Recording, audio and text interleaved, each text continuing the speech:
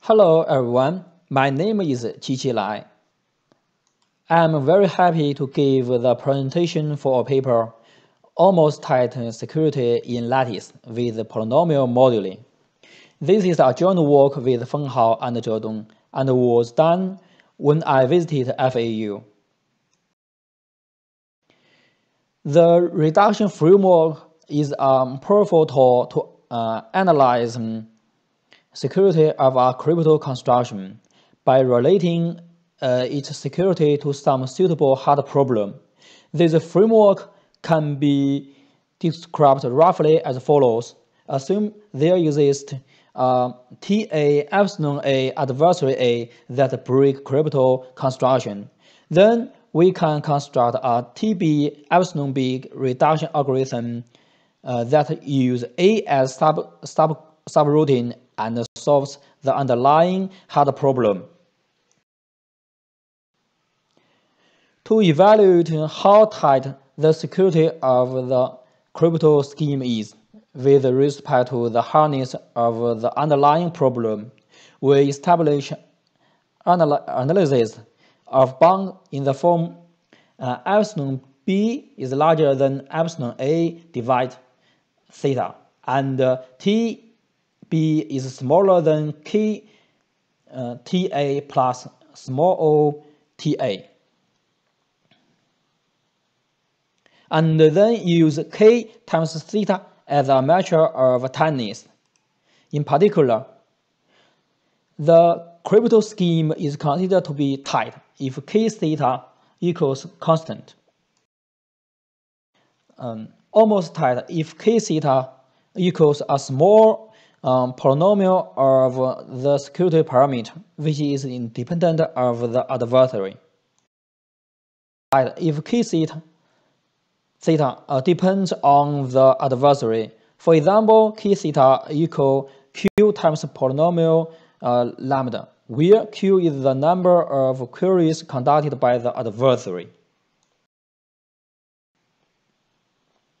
Achieving tight security is a meaningful task, particularly when one can prove the same or perhaps slightly less efficient scheme has a tight reduction than a non-tight one.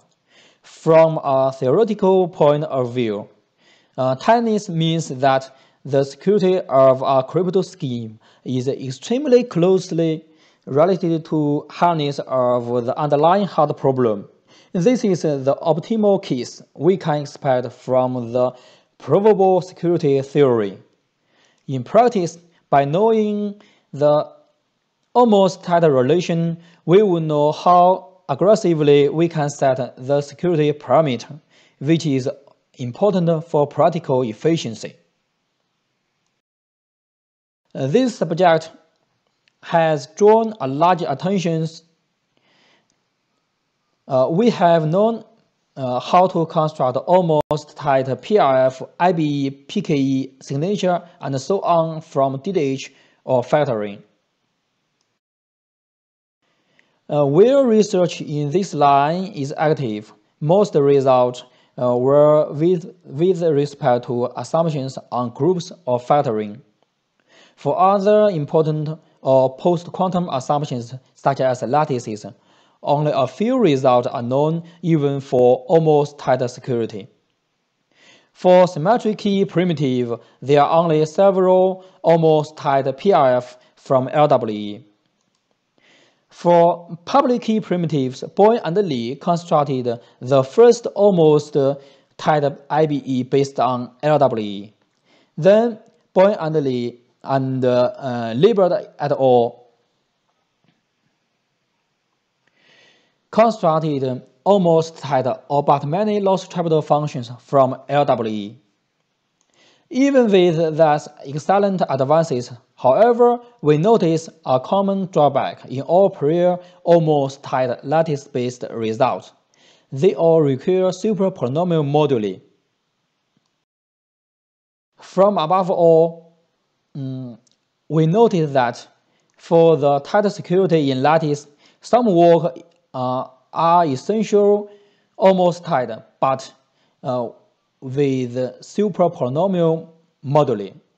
Other work can work with the polynomial moduli, but just have non-tight security. In fact, either superpolynomial modulus or non-tight security will result in much larger dimension n. This is clearly a negative factor for efficiency. Therefore, we ask, is superpolynomial Q is inherent for achieving tight security?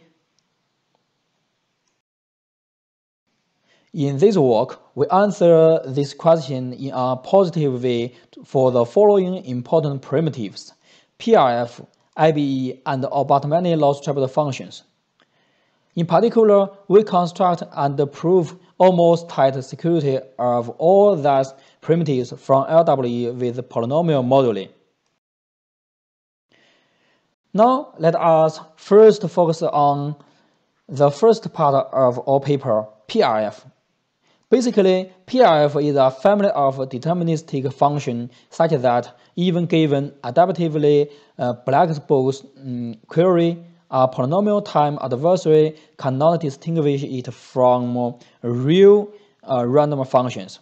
Of course, PRF is quite significant and has many applications such as efficient encryption, identification, authentication, and so on.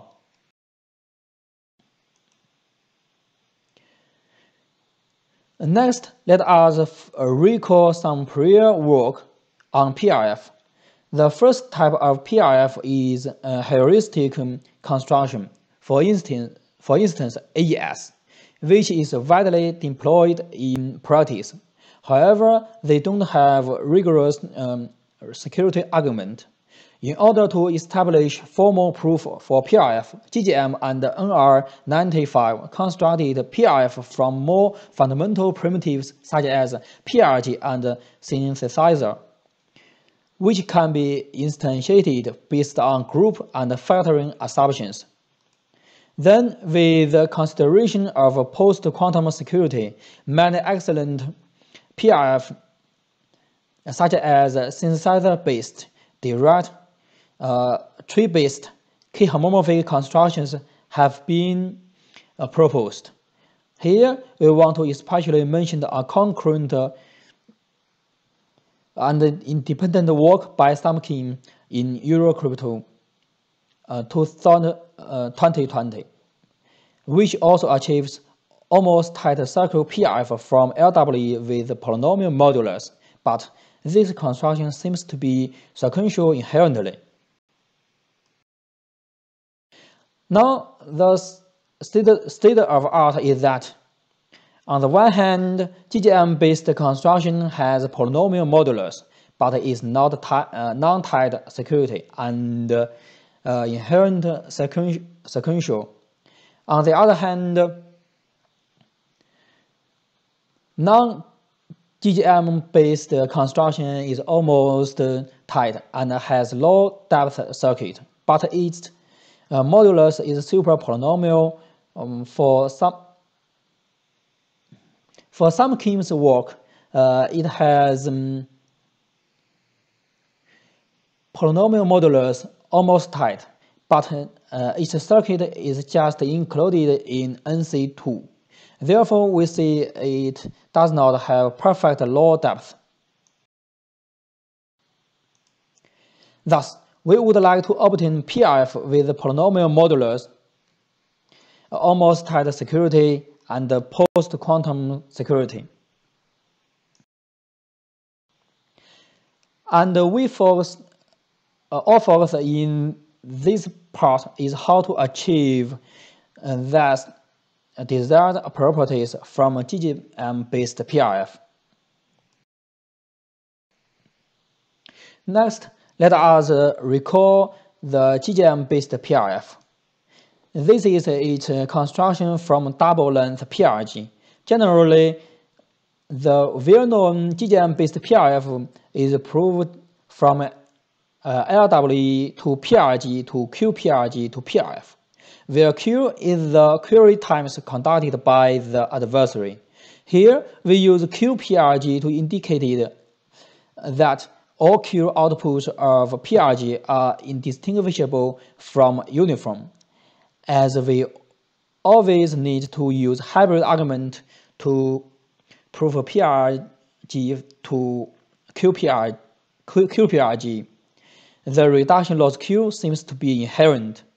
In this paper, we adopt a novel approach from LWE to NLWE to QLWR to PRF. Here, we managed to eliminate the reduction loss Q from NLWE to QLWR. More formally, LWR stated that given matrix A, the rounding of vector S times matrix A is indistinguishability from the true random vector U.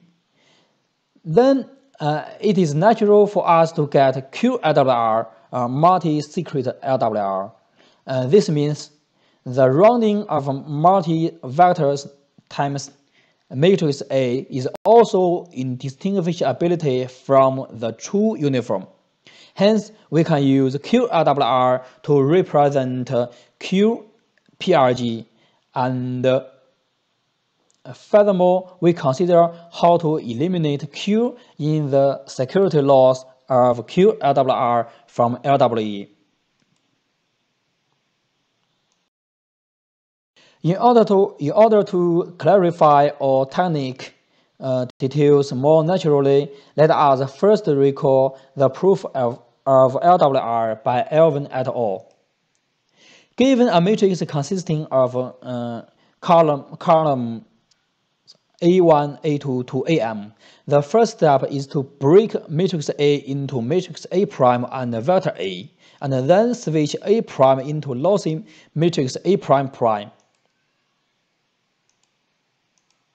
Then the second step is to prove this approximate through using a randomness extractor. The third step is to switch A prime prime back to A prime. Then we repeat the above three steps for each column of A, and finally switch each column of A into uniform. Then let us analyze the reduction loss in this process. Basically, the first step leads to epsilon security loss. The second step is statistically close, and the third step leads to epsilon security loss. As a result, the overall security loss is 2 times epsilon plus 2 to negative n times m. Then we look how to eliminate the dependency on Q in the security proof of QLWR. In contrast to original proof of Alvin et al., we just replace a single vector with a block source S1 to SQ. Due to Q is related to statistical indistinguishability, the overall security loss is still 2 times epsilon plus 2 to negative n times m, which is independent of Q. This essentially implies almost tight security, but the security loss still scale up with the parameter n due to the hybrid argument. Next, we focus on how to remove the dependency on m. We observe that the bug proof is that of switching only one column each round.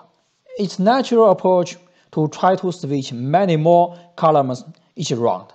Clearly, in this way, we can eliminate the dependency on parameter m.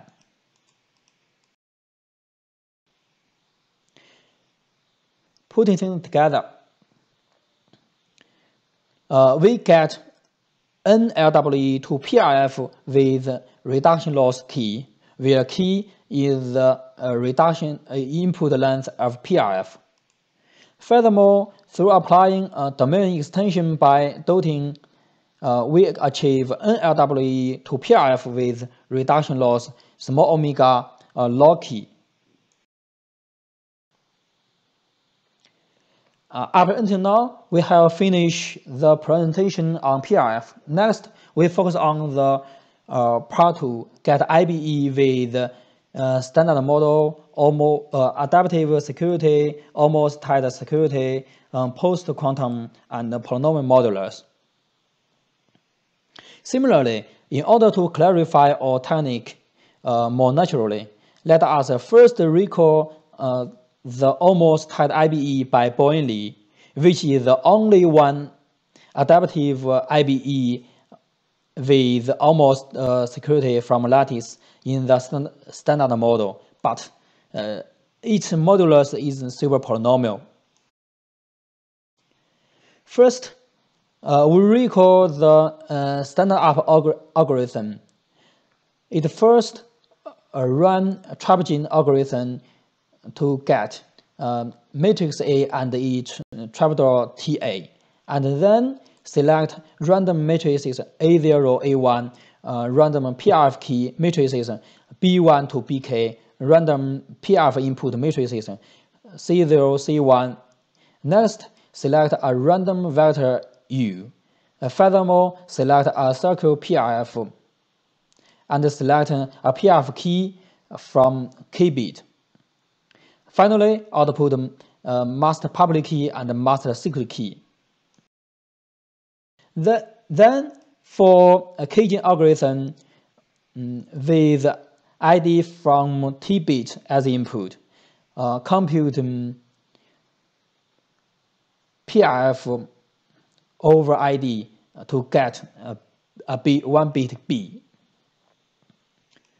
Compute matrix A from public homomorphic evaluation of C PRF over matrix BI and matrix CXI. Set matrix FID 1 minus B in the following way. Finally, run sample left algorithm to sample vector DID such that matrix FID 1 minus B times DID equal vector U. For encryption algorithm, with ID in a T bit string as the input, compute matrix A as the public homomorphic evaluation of CPRF over matrix BI and CXI. Set matrix FID B in this way for B equals 0 and 1. And then use dual regive twice for encryption. Then, through analyzing the above Bowen-Li IBE, we know the core of almost tight IBE is the homomorphic computation of a circle IBE, of a circle PRF. And we know a black box framework, ABE plus an almost tight PRF with the polynomial modulus will imply the desired IBE.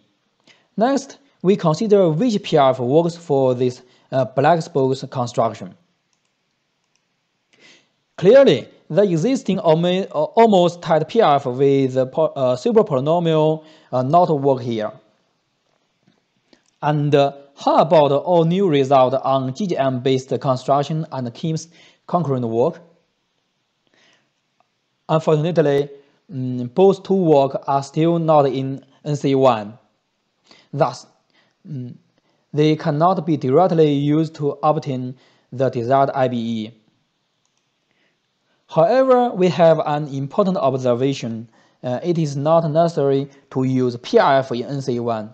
In other words, it suffices to have almost tight PRF that are computable in poly-size circuit.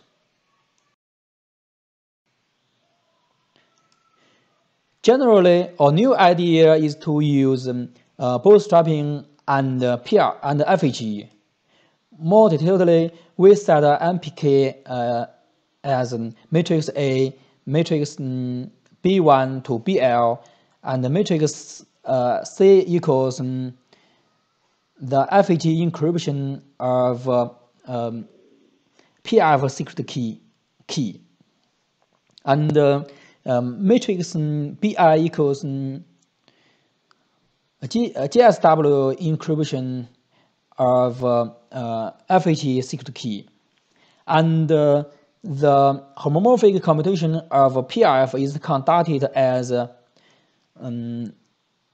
the two steps. First, use the FHE scheme to compute the PRF circuit, and then use the bootstrapping method, switch it back to the required GSW ciphertext. Hence, we just need the decryption circuit of the used FHE scheme is NC1.